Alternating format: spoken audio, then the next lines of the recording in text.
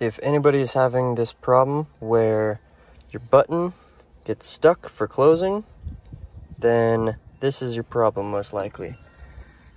So mine just got stuck with this open completely, and I couldn't press the lockout button to get it to close. Okay, wasn't closing. So what you do is you take off the panel, pry it down on the passenger side, and then pull it out this way. There are 2 clips on this side, and then this weird clip. Anyway, you take that off. Next thing you'll see is this cover. Covers the buttons. 3 screws. Take those out, and then you will see this button, which is held in like that, and around this button is this little piece of plastic.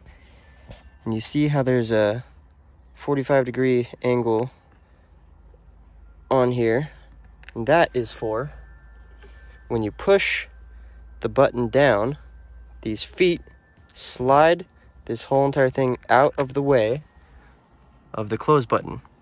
So this little foot of plastic at a normal position, because there's a spring on it that pulls it back up, which is this little spring right here,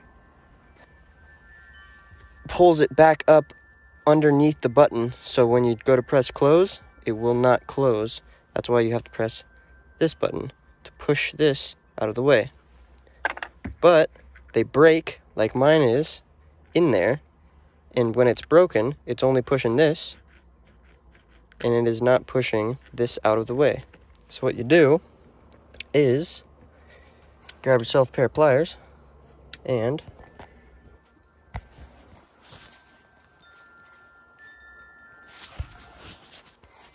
put it in here like so.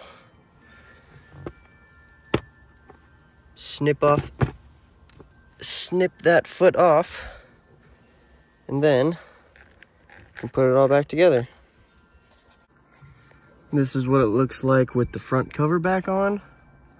All I did was shoved a little bit of paper towel right behind the button so it wasn't flapping around. Because since that piece is broken, there's nothing to really retain it in its position, so it ain't moving around, it ain't jiggling, you can't accidentally press it, even though it's not gonna do anything. But yeah.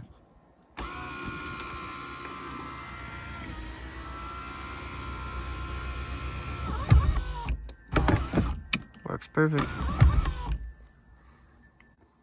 And here it is with the cover back on. Pops right back on, no problem. Don't have to press that.